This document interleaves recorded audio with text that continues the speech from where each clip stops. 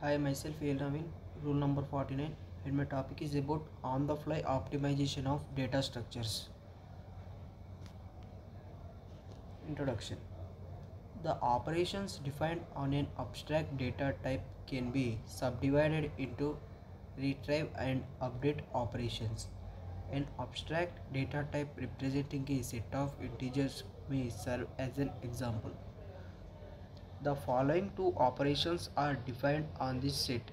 Inspect 1 inspects whether I is a member of the set. Retrieve operation. Insert upon completion of this operation, I is a member of the set. Update operation. For some abstract data types, the values are adequately represented by a data structure based on a directed graph. For example, a set may be represented by a binary search tree. When representing such data types, a choice may have to be made from a range of possibilities, of which the two that follow are the extremes. The structural form is completely determined by the value of the abstract data type. In other words, each value has a unique representation which is assumed to be optimum.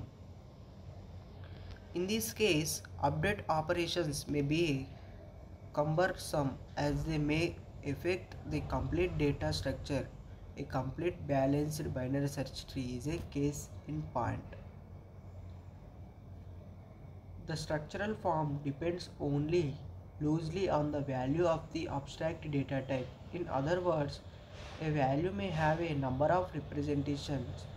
In this case, both retrieve and update operations may be inefficient if the graph contains a large number of vertices. A general binary search tree is a case in point.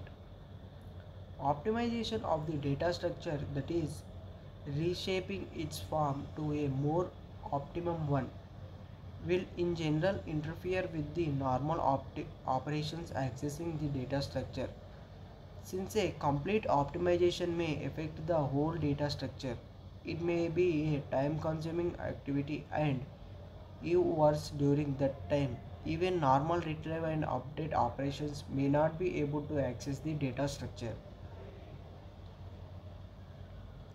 In order to enable a compiler to reason about programs with high level abstractions, we need mechanisms to extend the compiler so that it is able to resolve those abstractions. There are two common approaches. The first is to translate the abstractions away before the program reaches the compiler proper, so that the compiler does not need to be aware of them. This is the idea behind of the macro systems and staging. Partial evaluation can also be used to specialize programs before they reach the actual compiler. The second option is to teach the compiler new domain specific rules. Usually, compiler extensibility is understood as a means to add new cases. Some extensible compilers also allow adding new IR types, but often it is not clear how new nodes interact with existing generic optimizations. Background. Many computations can naturally be separated into stages, distinguished by frequency of execution or availability of information. Multi-stage programming (MSP staging for short), as established by Taha and Shared, make the stages explicit and allows programmers to delay evaluation of a program expression to a later stage. The present stage effectively acts as a code generator that, when run, produces the program of the next stage. Here we see the representation of a vertex.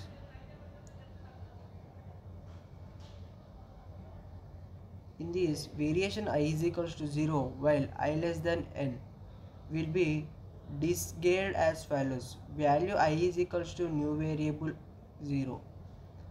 Methods new are assigned while are overloaded to work on repetition types. These methods need to be suitably defined and made available in scope. Scala virtualized also provides overloaded field, access, and object construction methods. In the declaration of vectors or complex numbers, extending struct serves as a marker to automatically lift object construction and field accesses to do the main of rip types.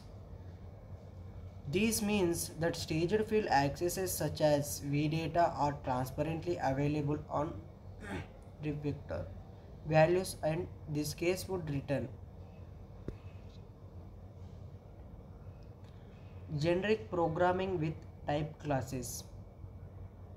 The type class numeric to abstract over particular numeric types.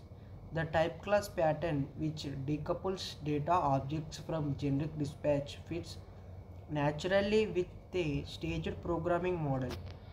We can define a staged variant of the Stanford numeric type class and with addition on numeric vectors defined in figure. Make vectors themselves instance of numeric. All generic code is specialized to the concrete types and no type class instances exist, and hence no virtual dispatch occurs when the staged program is run. Maintaining evaluation order. Compared to staging or macro system based on quasi quotation, LMS preserves program semantics in more cases.